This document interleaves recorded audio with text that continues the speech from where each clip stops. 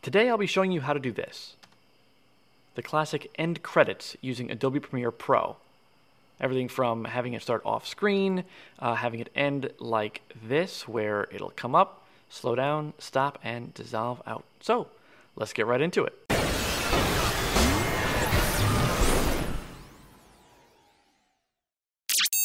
Title, new title, default role.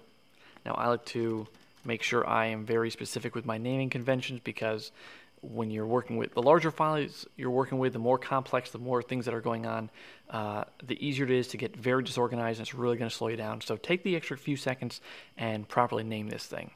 Alright, so we're going to make sure that the type tool is activated. Start from one end of the safe zone to the other. Let go. There you go. And you can start typing here.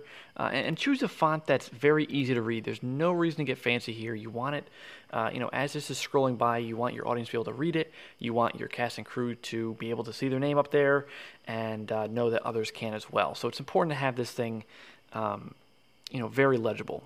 Now there's a bunch of different ways you can do it. You can, have the movie, the movie title here.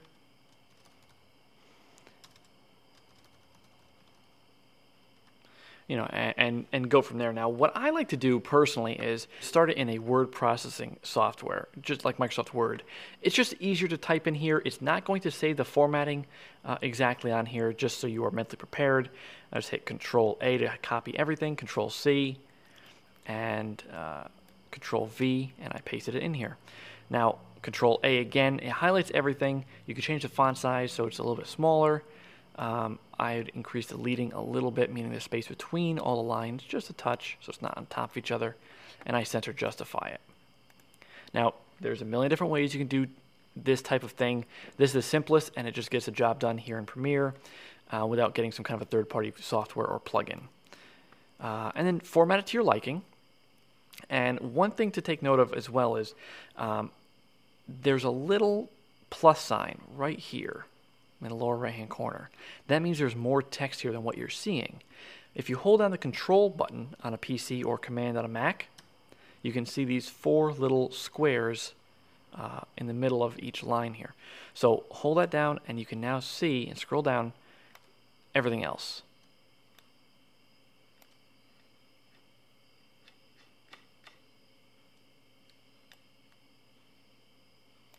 Alright, now with that, we've got everything here.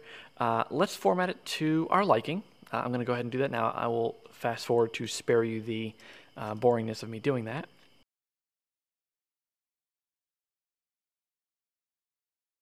Alright, so let's say, that's how we want it. Now, this part here is what separates the boys from the men, the girls from the women. Right up here in the corner, roll crawl options. Click on that. Now, obviously, the title type is roll because that's what we've selected earlier on. The timing, you want it to start off screen. That's the classic style. You can end off screen, or what I'm going to do here is I'm going to have it do a dissolve to black, which isn't as common, but it's just a different way of doing it. If you do want it to just go ahead and the last text just scrolls, and so the audience is looking at a black screen, you just click that. I'm going to uncheck it. So since I'm not having it end off screen, it's going to end on screen. I'm going to change the ease out time. Now the ease in is how fast it starts from a stop to get to full speed. Since it's starting off screen, we don't have to worry about that. Ease out, we will change that. And this is in frames, not in seconds. Now, I shot this in NTSC. The standard for that is 30 frames a second. You could possibly shoot in 60 as well. If you are on a PAL mode, European standard, it would be 25 frames a second or 50 frames a second. For extra smooth motion. Since we are on NTSC, I will say, let's say 30 frames, which is 1 second, ease out. It may not be, it may be too fast, but we'll see. Close this, grab the end title out of here, and just drop it at the end. Now, I'm going to zoom in here. I'm going to press the plus sign right next to the backspace key, and that'll zoom into wherever I have this. All that text I just wrote is within this 2 second, roughly 2 second, 12 frame clip. So it's going to go by real fast. So watch this. It's going to start off screen, zip by you, and it's going to end on screen. Way too fast. trial and error. Let's pull this out. See how fast this goes. Still a bit too fast.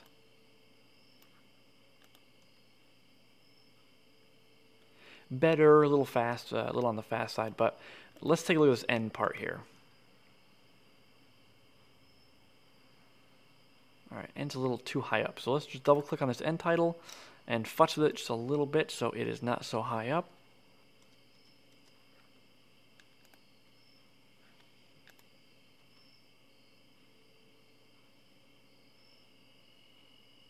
Perfect.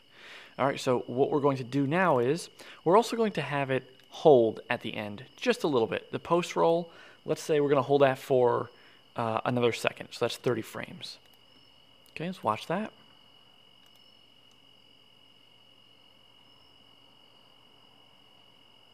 Boom. Okay, now let's have this dissolve out. Now I'm going to click, see this, how it goes red? I'm going to click that, so now the absolute end of that clip is highlighted. Hold down Control and hit D, and it will apply a cross dissolve to the end of that. So let's watch that through one more time, just the end. Comes up, slows down, stops, holds, and fades out. There we go, beautiful. Now, of course, if you wanted to do a more dramatic, slower dissolve out, just obviously increase that dissolve. And there you have it. And you're good to go. That is how you create a rolling title in Adobe Premiere Pro. Well, I hope that really helped you guys out. Feel free to hit subscribe. I do have new tips, tricks, tutorials, things like that coming out every single Tuesday. And have a great day. Good luck with your project.